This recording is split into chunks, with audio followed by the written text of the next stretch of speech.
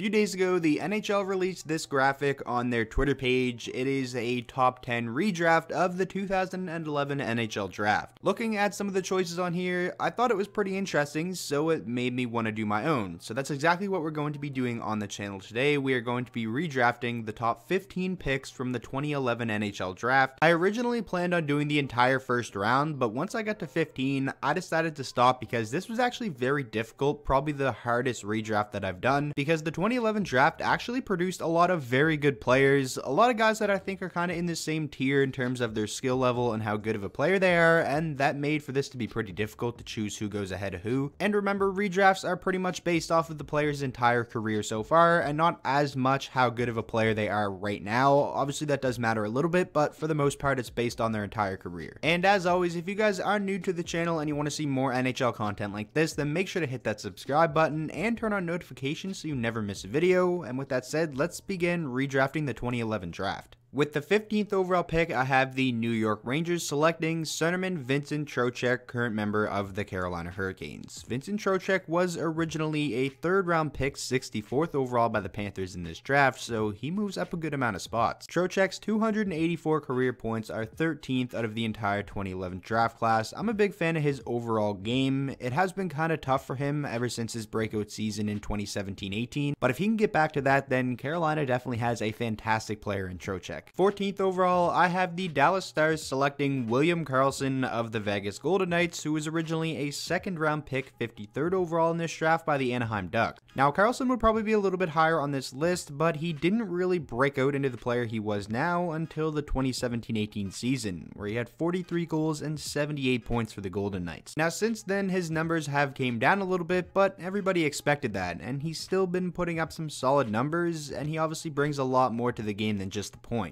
He's one of the best penalty killers in the NHL, and he's very responsible in his own end. Moving along now with pick number 13, I have the Calgary Flames selecting JT Miller, who really broke out this season and became a solidified top-line contributor, 72 points in 69 games, by far a career high in points and in points per game. A lot of people will probably say he should be a little bit higher, but that's recency bias. Remember, this is based off of the player's entire career, but you can bet if he keeps this up in Vancouver, he will definitely climb up this list a couple of spots in the coming years. He had a great season. He's a massive part of that team now. Next up at pick number 12, I have the Carolina Hurricanes selecting Brandon Saad, current member of the Chicago Blackhawks. Brandon Saad has had a really solid NHL career, already a 20-goal scorer on 5 different occasions. His 588 career games are 4th out of anyone in the class. His 169 goals are 5th out of anybody. And having a player like Brandon Saad, who has had a really solid career, at the number 12 spot just shows you how deep this draft class really was. Moving on to pick number 11, I have the Colorado Avalanche selecting goaltender Jordan Binnington of the St. Louis Blues. Yes, it is an extremely small sample size. He's only played 82 regular season games in his career,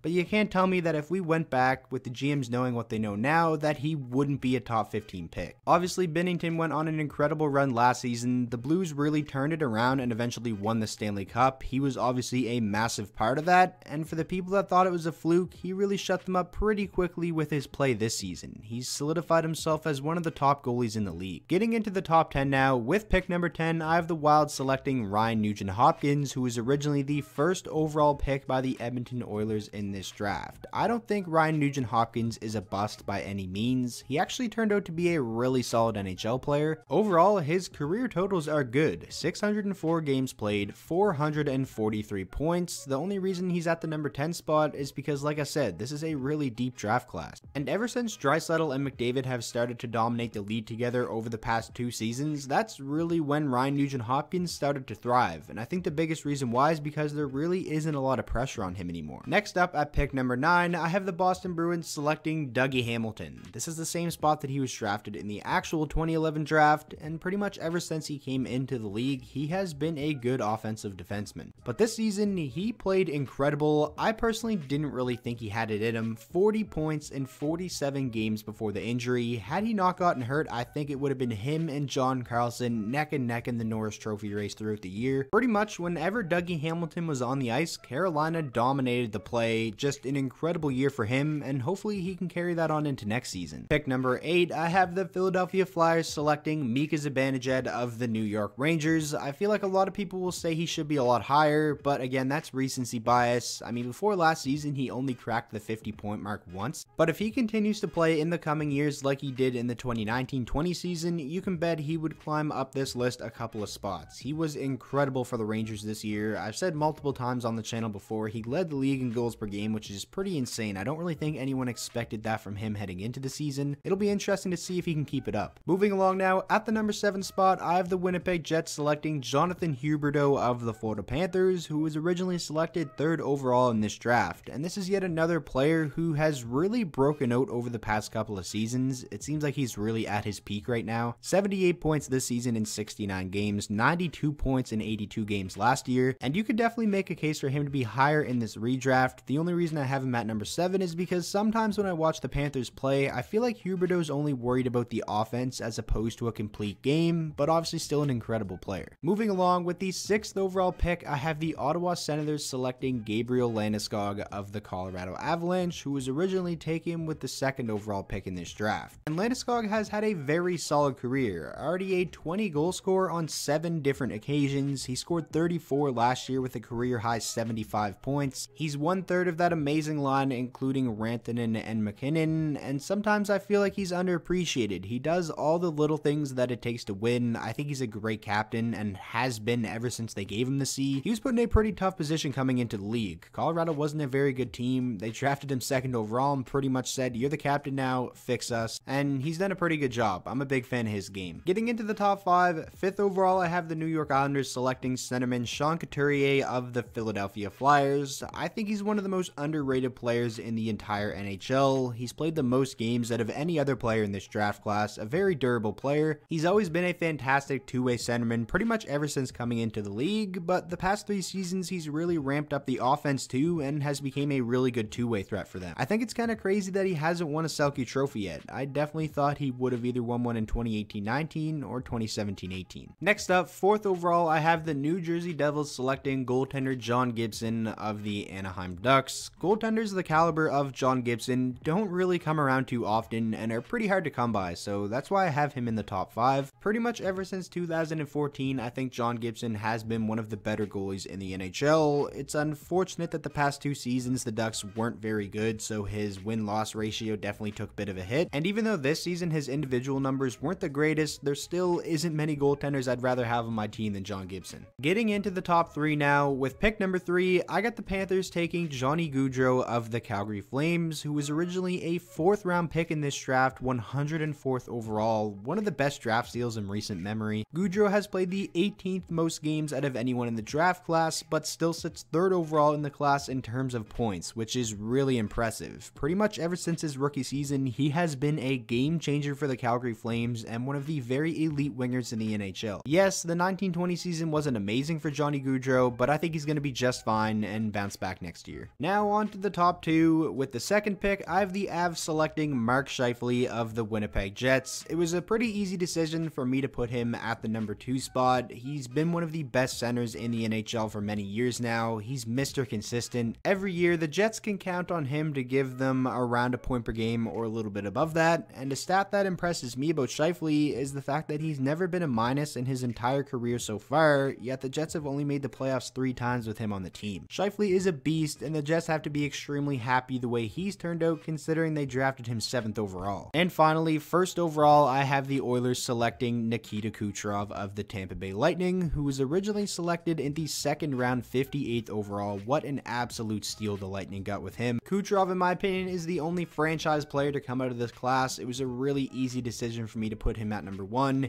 He's 12th out of anyone in the class in games played, but then 1st in goals, assists, and points. Just an amazing talent. He's over a point per game for his entire career. He won the Art Ross, the Hart, and the Ted Lindsay in the 2018-19 season when he had 128 points. I really don't think anyone should have a problem with him being 1st overall. So that does it for my redraft on the 2011 NHL Draft. If you guys did disagree with some of my picks, make sure to let me me know down in the comments section below what yours would look like, and if there are any other drafts that you want me to do a redraft on, make sure to let me know as well. I'm always open to hearing your guys' ideas. And yeah, if you guys did enjoy the video, please make sure to go down there and drop a like on it. Thanks for all the support on the channel lately. And if you are new to the channel and you have not already and you want to see more NHL videos like this, then make sure to hit that subscribe button, and I will see you all in the next video.